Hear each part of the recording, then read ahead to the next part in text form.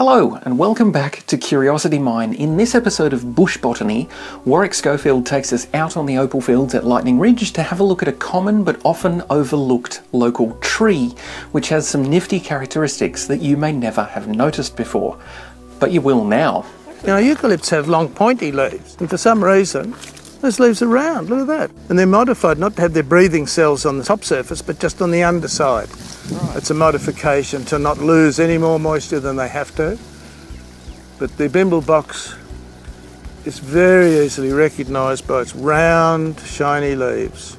And in the moonlight they glisten in your car headlights. Very shiny, very round. So I went out after dark to grab some footage of Bimble Box leaves in the moonlight. It just so happened to be a full moon, so the timing was quite perfect. It really is quite remarkable how bright and reflective the Bimble Box leaves are, and how obvious they are at night. There are really no other trees that glisten like the Bimble Box.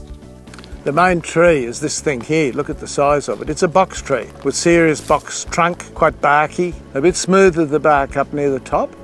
Yes, that classic box tree bark, and then when you get right up near the top it's shiny. That suits the koalas, they don't like it too dry and scruffy. Popular for the koalas, and around the opal mines we'll often see, before the dry spell, koalas in the Bimble Box trees. One of them found his way into town, and guess what he was named? Bimble. And he lived in people's backyards. We had them in office space. There was a koala climbed up the front post on a neighbour's veranda. The dog had it bailed up there. So koalas were quite common, and Bimble was one of them. Bimble the koala's story unfortunately doesn't have a very happy ending, as Bimble lost his life when he was entangled in the horrible Hudson pear cactus.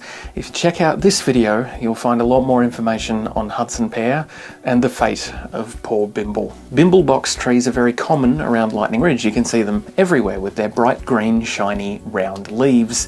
They generally thrive higher up on the ridges in drier, sandier soil and in the transition between the ridges and the plains. Eucalypts like the Bimble Box have evolved some interesting survival mechanisms, including adaptations to the way their flowers form. And there's the buds. Only a small eucalypt flower will come from that, but little bunches, the inflorescence. We might find some bigger ones, but the word eucalyptus comes from the fact that it doesn't have petals. The petals all join together on the top of the flower and fall off like a little cap. And there it is with all its stamens exposed and no petals.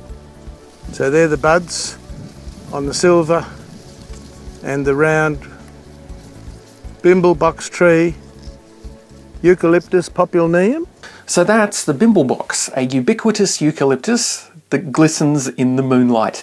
Stay tuned for more bush botany videos with Warwick. We've got plenty more interesting stories to come. This video was made with the help of Warwick Schofield, with support from Margaret Schofield and Wotherspoon. If you enjoyed this video, please consider subscribing to Curiosity Mine on YouTube and following along on all of the usual social media channels. The links are all in the description. And thank you for watching.